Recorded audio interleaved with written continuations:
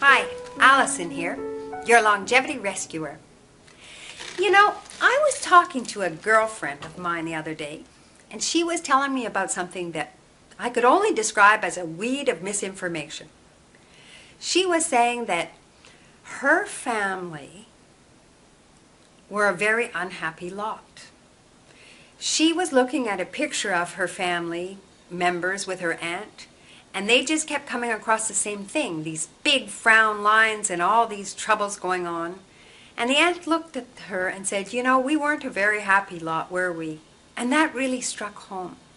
Because my girlfriend has had this weed of misinformation in her garden for all these years. She genuinely believes that as soon as anything good happens into her life, poof, something terrible is going to come down and it's all going to be shattered. And you know what? That's what happens for her. So I strongly encourage you, if you have a weed of misinformation like that in your garden, if you think you're an unhappy lot, get rid of it. Pull that weed right out, because you're not meant to suffer. You're meant to enjoy your life and to have vibrancy and good health and happiness and spontaneity and everything you could ever desire. So on that note, I wish you a wonderful day.